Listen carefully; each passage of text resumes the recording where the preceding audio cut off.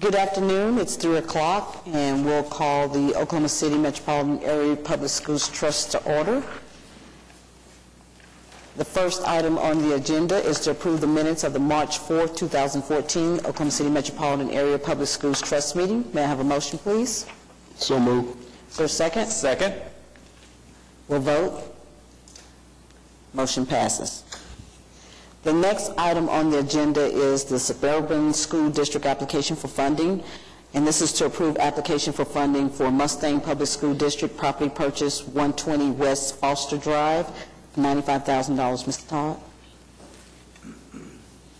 Thank you, Madam Vice Chair. This is an application by Mustang Schools, as you said, and it is the usual process that we've gone through for the MAP Suburban District projects. They file an application, and we determine that it meets qualifications of the MOU, and we are sending that to you today for approval.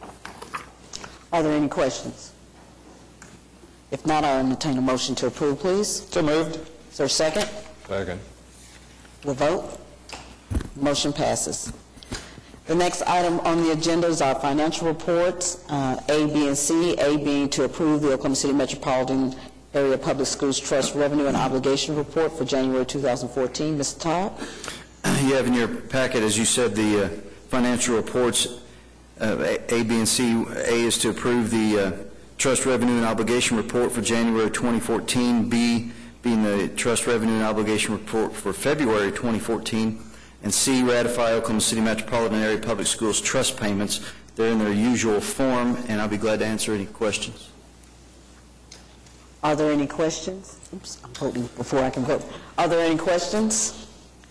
If not, I'd like to entertain a motion to approve all three. I'll make a motion to approve all three reports. Is there a second? Second. Now we can vote. There we go. Motion passes. The next item on the agenda, we have some change orders. We'll go through these one at a time. There's change order letter A to approve change order number 11 for Columbus at Jackson School. This is an increase of $23,909.47, project ES0067. Mr. Todd?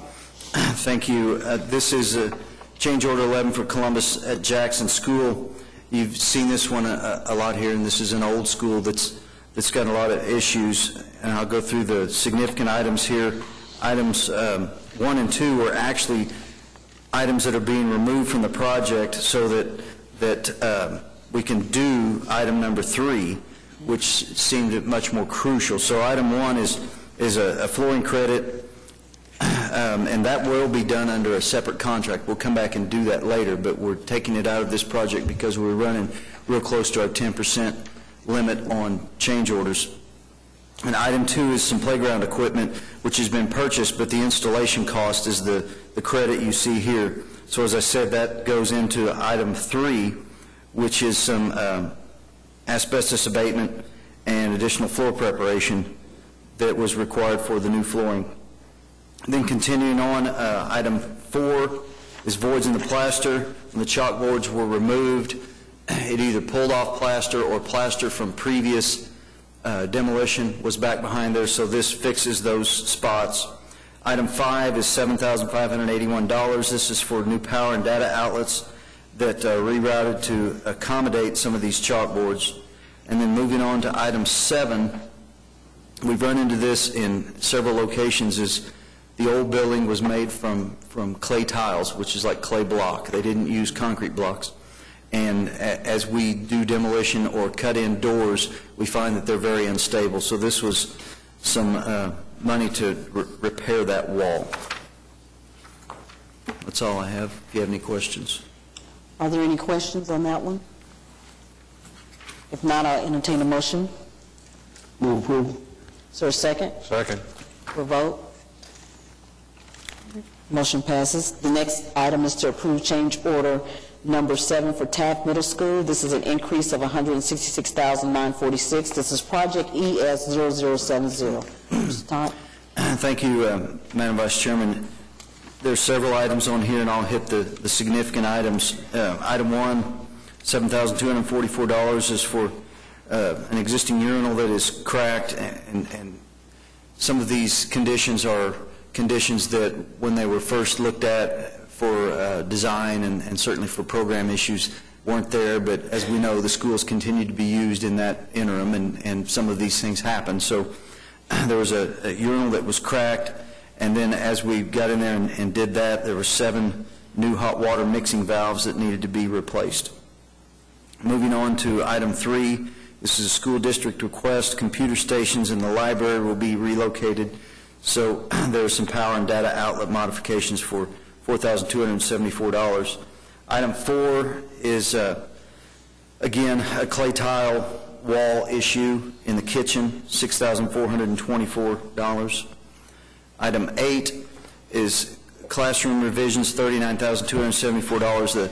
The kiln that will be relocated into that existing storage room, and this is to widen the doors in that specified space, as your item says. And then also in the counselor's office and health clinic, they were redesigned to accommodate a structural beam that was found during demolition. Sometimes these roof beams protrude and they're hidden by various soffits and things, and when you take out the soffit, you find these beams that can't be moved because they're holding the roof up. Item 10 is a school district request for new heat exchanger. Item 11 is additional marker and tack boards due to program changes. These are added. Item 12 is light deflectors in the ceiling lights, and then that relates back to the credit that we see on item 14 of $14,669. Those are connected. And then there's a skylight credit. The skylights were scheduled to be removed, but they were just sealed, so we got a credit of $3,785. That's it. Are there any questions? On the heat exchanger, is this something where it's pretty much on its last leg, or is it a new system? Can you explain a little bit more? Well, it's one of those situations where we run into that something needs to be done, and we have the money here towards the end of the project, and I'm sure it was on its last leg, so we were able to replace it. Okay. I'll entertain a motion. So moved. Is there a second? Second. Okay, we'll vote. Motion passes.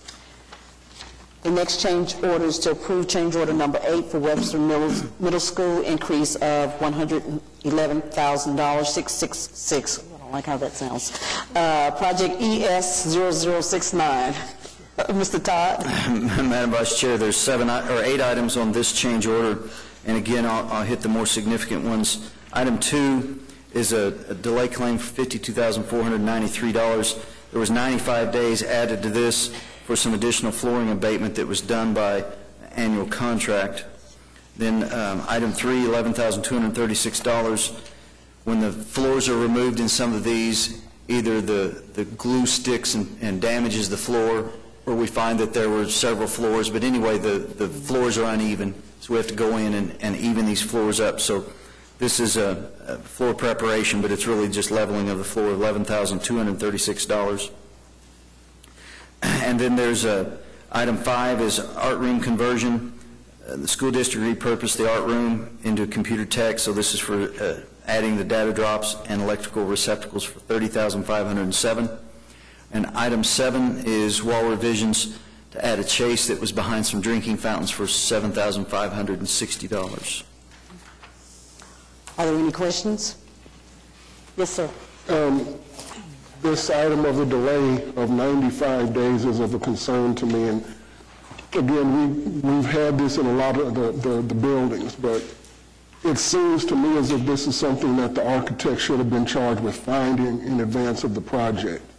And I'm not going to point out this one because we've had several that we've already approved with the same uneven floors, asbestos underneath the floor problem in a lot of the buildings, so I'm not going to try to stop this one, but I would just say that this should be a lesson learned as we go forward, and if we do this sort of, I don't know, MAP 3 will ever happen again in our lifetimes, but if it does, to me this is something we should be charging the architects for doing some sort of a core sampling or something of the floors to find out what we're getting into when they come up. I understand, and just in response to that, sometimes these floors, you know, some of these schools date back to 1920 or so, and they've got several layers of flooring on there, and some of the old asbestos tile might be buried underneath another tile floor and under a wood floor or under carpet or something like that. So we do the best that we can to try and identify asbestos within the building, and exposed tiles, we certainly sample those. But sometimes, like I said, they're buried so deep that we don't know they're there until we start demo, and once the contractor finds them, he has to stop, and then we have to put together a contract and get them. Well, first we have to get it tested to make sure that it does or doesn't have asbestos. Then we have to go through that whole process, and as you know, asbestos cleanup takes a long time. So unfortunately, that's why we do run into these delays sometimes. Thank you. Okay. Are there any other questions or comments? If not, I'll entertain a motion, please. Move approval. Is there a second? Okay. We'll vote. Motion passes. The next item on the agenda is the joint resolution between Independent School District Number 89 of Oklahoma County, Oklahoma, the Oklahoma City Metropolitan Area Public Schools Trust, and the City of Oklahoma City in declaring the expenditure of OC MAPS revenues to fund the I-89 School District Administration Building Project, which is necessary and appropriate, declaring the expenditure of OC MAPS revenues to fund the I-89 School District Administration Building Project is in accordance with the purpose and expenditures set forth in Section 52-23-2C of the Oklahoma City Municipal Code 2010, and authorizing the expenditure of $2,325,000 plus closing costs excuse me, of OC MAPS revenues to fund the I-89 School District Administration Building Project 615 North Classen Boulevard, Project ES 0036. Mr. Todd, you want to walk us through all that? Yes, ma'am. As you know, there's been a lot of attempts to find a new administration building after it was determined that remodeling of the existing building was really just beyond our budget. So the district started looking at other buildings, and we've looked at a couple, and we're unsuccessful on one, and the other one just didn't seem to work out. But they did identify this building. I think it's going to work out great. The district is going to redo their allocation of personnel, so they'll have a few less people at this building, so that's why it's a little maybe smaller than what you expected. But we think this is a great building for them. Mr. Lopez is here to answer any questions you might have from their standpoint, but we're very happy to have this building identified and purchase this for the new administration building. Thank you. Questions? Yes, sir. I didn't read the purchase and sale contract in detail, but I'm wondering if it includes, and this may be a question for council, but I'm wondering if it includes the discussed donation of the adjacent parking lot to the south. Mr. Lopez. Yes, Mr. Francisco, it does include it. The donor and the seller of the property wanted to complete his one transaction, and we closed at 1 o'clock this afternoon, I'm glad to say. So that gift of that, what had been formerly the drive-through area of the bank, is now property of the school district. So as we're saying, is that we bought a building and the donors gave us a campus. So we're very grateful. Congratulations. Thank you. Any other questions? If not, I'll entertain a motion for approval, please. So moved. Okay, and that's a move in a second. We'll vote. Motion passes. Thank you.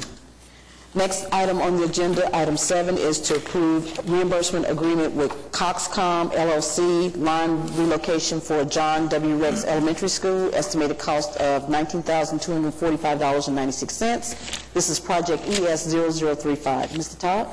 Thank you, Madam Vice Chairman. This is the John Rex Elementary, the new downtown elementary. This is a Cox Communications line that was in an easement, and we agreed previously, I believe, that we would reimburse them for costs to relocate this after they got the costs for what it actually, I need to start over, the actual costs of what it cost them to move this. So here we have the agreement to reimburse them for $19,245. Questions? Not, we'll entertain a motion to approve, please. So moved. Is there a second? Second. We'll vote. Motion passes. Item 8, concurrent items. Item 8.8 is the concurrence with Independent School District number 89 in approving change order number 3, I-89 2007 school bond issue project. This is S70003, classrooms and gymnasiums at Parmalee, Hillcrest, and Pierce Elementary Schools. This is an increase of $2,236. Mr. Todd? Madam Vice Chair, as you said, this is from the bond projects that we are administrating through our office. There are 3 items on this change order, and the first one is a credit for an existing irrigation system that was on the project, and then item 2 is a roof and wall revision at the interface between the new construction and the old construction. There was concern that there might be some ponding of water, so this was to modify some wall detail and some roofing to make sure that that water sheds away from it. So that was $5,591. Questions? Not, may I have a motion, please? So moved.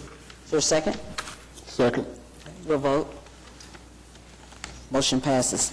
8.8 is the concurrence with Independent School District number 89 in approving change order number 4, I-89 2007 school bond issue project S70012.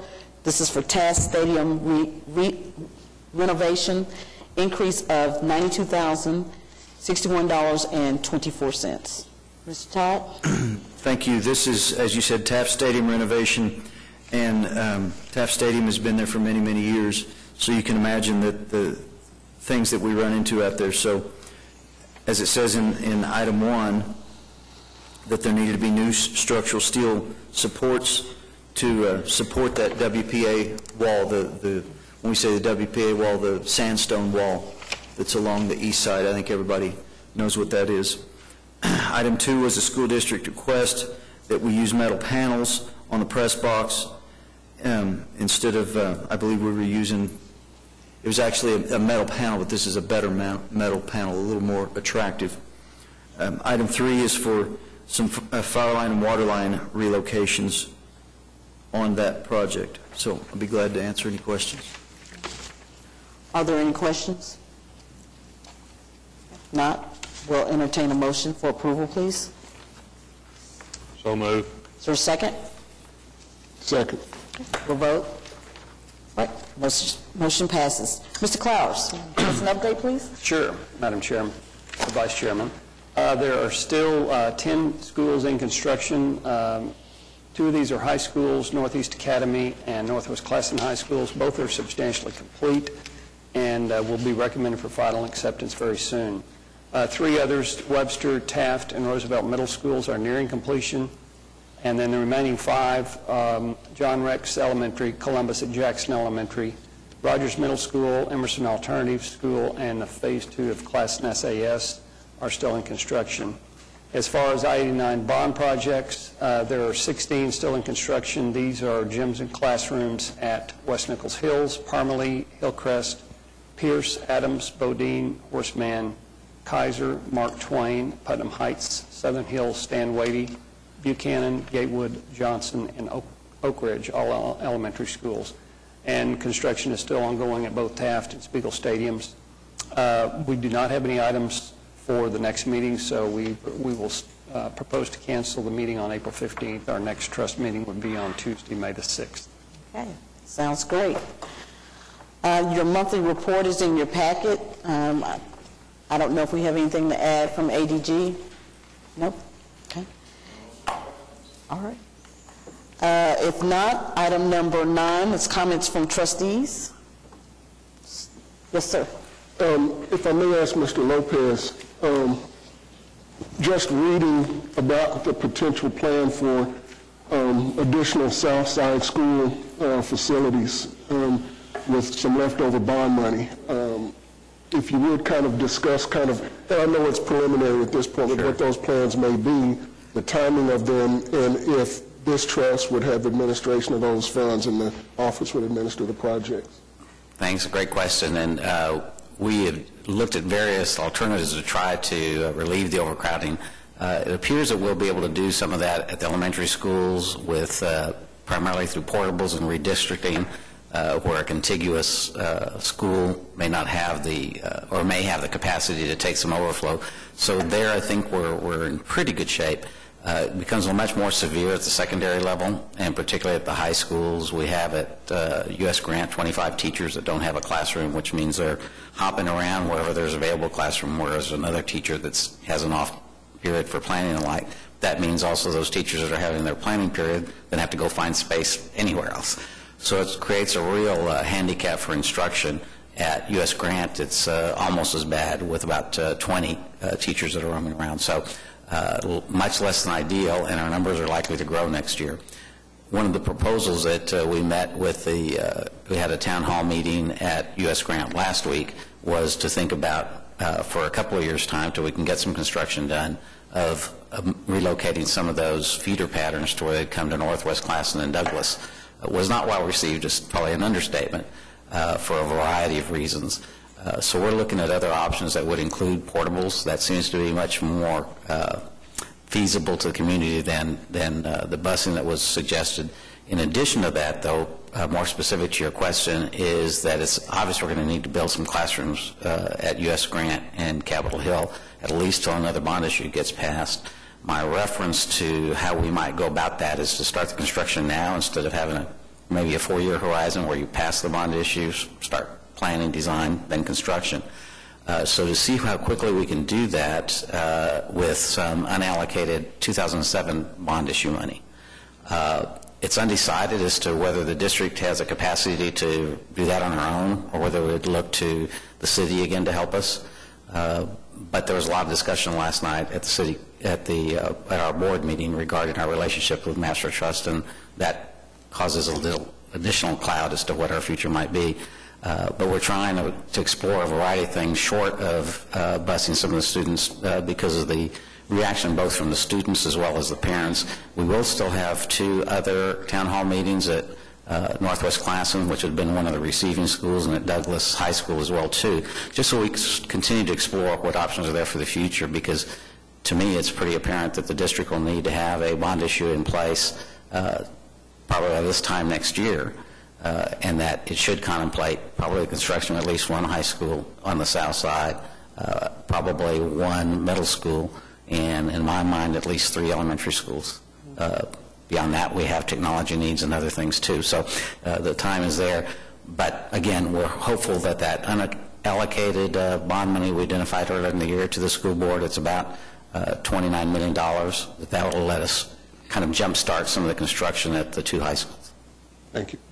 And I would just point out, that it's certainly understandable that everyone wants to go to U.S. Grant High School. Here we go. But everyone is unable to. Here we go. I sense there's a general in the room. Yeah. Same here, Mr. Lopez. Oh, 2. Oh, my goodness. I knew there was somebody from Capitol Hill, but okay, thank you. We have proud alumni, and we're proud of those alumni. Absolutely, absolutely. Thank you, Mr. Lopez. Thank you, Anthony. Appreciate the question. Any other questions or comments, trustees, staff, citizens? Ms. Parks, very nice to see you here today. All right. If not, we're adjourned. Thank you.